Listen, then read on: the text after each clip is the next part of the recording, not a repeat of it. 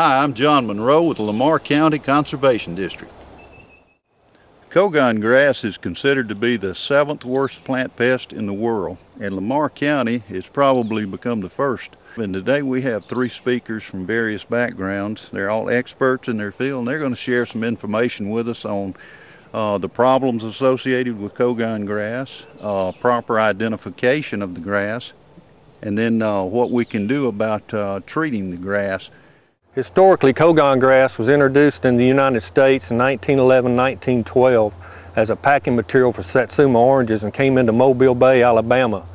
It was then used for a potential forage crop for livestock, and they found out real quick that it has a very high silica content and there's no value there. It damages the mouth of the livestock.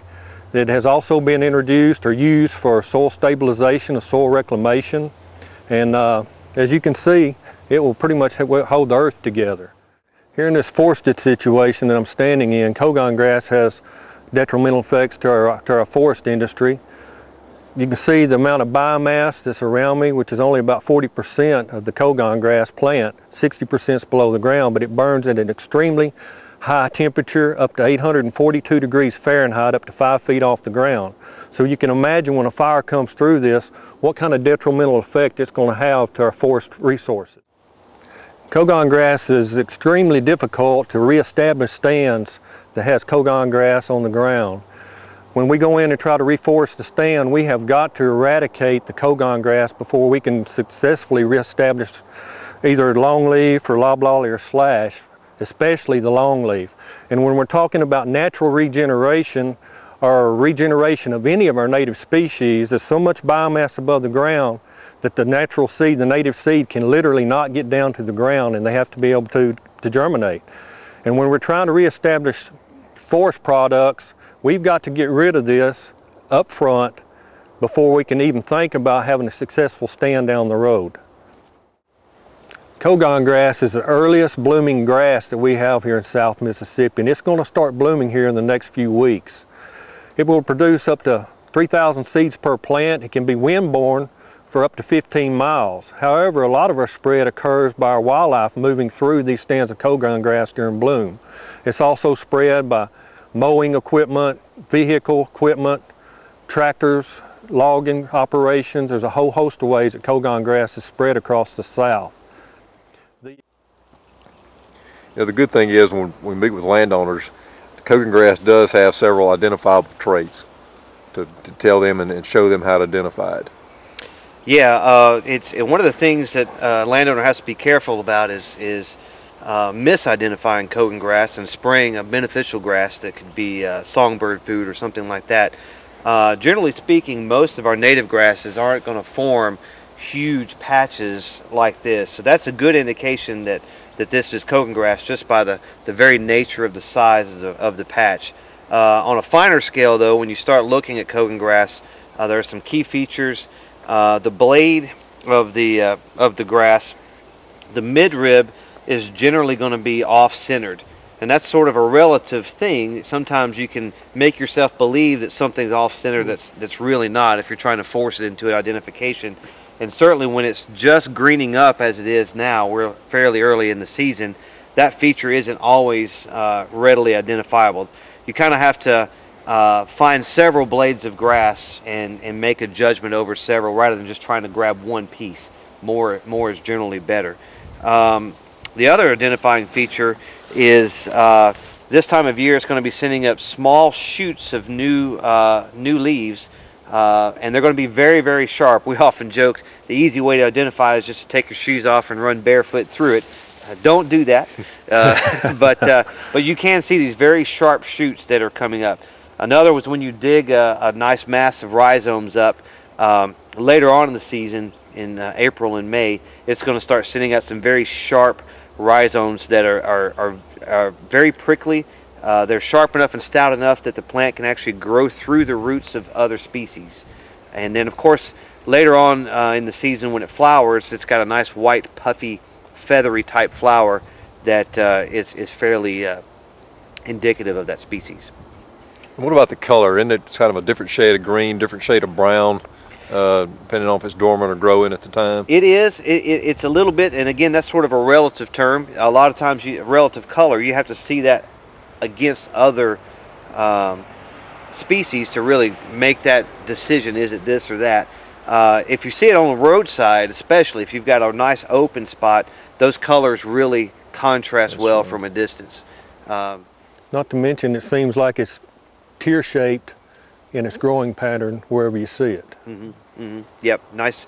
Certainly you can see that most of the other grasses that would be similar to this are going to be bunch grasses, and so they're going to be clumps, whereas this forms a patch that's radiating out year after year. Okay, Doc, you were mentioning how the negative impact that Cogongrass has on our native species. Russ, how's that going to impact our native wildlife species? Absolutely, a really detrimental effect because it displaces our native bunch grasses, displaces a lot of our native seed producing plants. So when you look at it from a, like I say, a nesting aspect for turkeys or for quail, turkeys, and they're just not going to nest in here. Quail certainly aren't going to nest in here. And then you look at it from a brood ecology standpoint. When quail chicks or turkey chicks hit the ground, they're not going to be able to fight their way through this thick thatch layer. So really hard on them. From a deer forage standpoint, not a lot of native plants going to come fight their way through this. So you lose a lot of forage value. If you're looking at songbird habitat, really not good songbird habitats. From an overall wildlife standpoint, from game species, it's really bad. Not to mention our threatened and endangered and non-game species as well. No, exactly. Gopher tortoise that lives in this part of the world, he cannot even navigate through this thick stuff. Sure. And one of the problems that happens, gopher tortoises will gravitate toward open areas, and when Cogongrass infestations come in, the gopher's got to pick up and leave or starve to death. Sure. Now, we've talked about all the negative impacts on native plant communities and wildlife habitat and reforestation practices. If you're a private landowner really wanting to manage your property, you can't afford not to control this, can you? Oh, that's exactly right, Russ. If you're a private landowner, I hope you're going to take this one species very serious.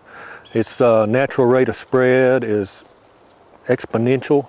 It occurs in 30 different countries. It's over 1 billion acres worldwide that's infested. Just think about the natural spread here in Mississippi. It occurred here accidentally in the early 1900s. And then about 1979, there was approximately 19 counties that had documented infestations. And today, I would say that if all 82 of our counties in Mississippi aren't infested, they will be shortly. Doc, if you're a private landowner wanting to manage this stuff and all the research has been done, is there anything in the natural world out there that takes care of this, or is it all going to be with herbicide? Or? Yeah, there aren't any natural enemies to Cogongrass in Mississippi. There aren't any herbivores that can eat the grass. There aren't any things that eat the seeds. There aren't any plants that can really compete with it. And so far, we haven't seen any insects or disease that affect it. So we're pretty much limited to herbicide treatments. Well, currently in our forest industry and our wildlife management, there's only a couple of herbicides that we use on a regular basis. And we use glyphosate as one of the products. And we use it, underneath these hardwood trees like you see behind us here. And if we're doing pine management, we like to use imazapyr. But outside of that, there's some stuff coming down the market, but time will tell if it's going to control it or not. Some trade name for glyphosate would be Cornerstone or Roundup or Razor Pro, and what's the trade name for imazapyr? You've got Arsenal AC, you've got Chopper, you've got generics such as Polaris. There's a whole host of products out there on the market. A lot of potential trade names out there to use. Oh yeah. I'd like to thank our 3 speakers who have shared with us today. They're experts in their field, and although they have their own careers, they are volunteers with the local Soil and Water Conservation District, and we appreciate their participation. We hope it's been informative and you've learned from it, and for further information on how to identify and control the Cogongrass, you can contact the Extension Service, you can contact Natural Resources Conservation Service, or the local Soil and Water Conservation District. And we hope this has been a help to you, and we appreciate the Mississippi Soil and Water Conservation Commission for their help in this project also.